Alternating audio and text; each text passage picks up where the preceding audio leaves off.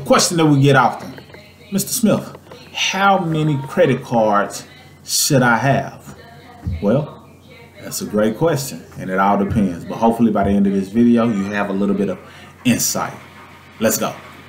What up? You got Mr. Smith, 0.5 of Mr. and Mrs. Smith, and in this brief video, I want to answer the question that many people ask. How many credit cards should I have? You see a lot of people shy away from credit cards, and now credit cards are really starting to gain more traction, and people are starting to understand the power in having one in order to use it to leverage and better their credit.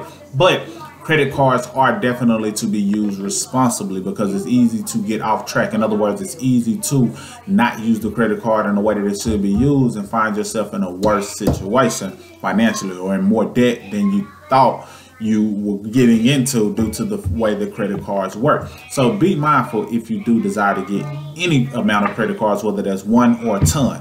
I know people who have over 12 credit cards. I know people who only do one. I know people who do none. So just understand, you got to understand yourself and know how credit cards work and how they're meant to be used. But how many credit cards should you have? It's really not a limit to how many credit cards you can have or should have, because they do help as it relates to your credit, due to the fact that credit cards are one of the only vehicles that cover and help all 5 factors of credit.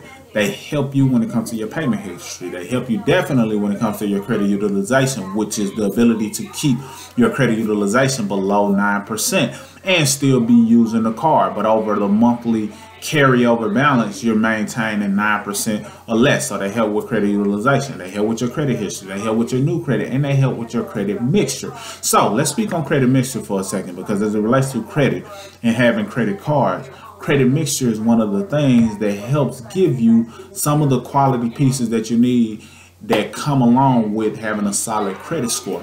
Now, the ideal balance in terms of amount of money that you have borrowed, partially from credit cards, partially from other loans, is about 3 revolving to 1 installment debt. So what does that mean? So basically, a person who may have a car note or a personal loan or a mortgage, sometimes the balance or the best balance could be with them having 3 credit cards, because it helps offset or show that they're able to properly use both types of credit. They can use installment debt, which is known as car notes, student loans, mortgages, personal loans, but they're also great at using revolving debt, which is what those credit cards are, as well as lines of credit, but specifically credit cards, since that's what we're talking about in this video. So in that scenario, 3 credit cards will be a great amount in comparison to them having 1 installment loan, and it gives them that balance. Now, that's not to say that that's the must. Like, in order for you to have a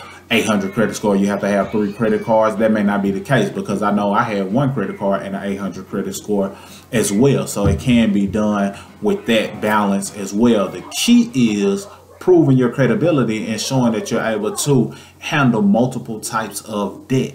So if you're able to handle multiple types of debt, then your credit will be solid as well. But 3 is a good basic generic answer that I can put across the board that you may want to strive to have. And it's better to have unsecured credit cards versus secured. Secured helps get you on track towards striving towards better credit, but unsecured positions you to show proof that you're able to handle it on the regular terms that are being given out outside of the building phase that comes from you putting money down in order to get a secured credit card. So unsecured holds a little more weight than secured credit cards at about 3, if I just had to throw a number out there, but it all varies based on your scenario, based on what you're capable of committing to from a discipline standpoint. But just understand how credit cards work.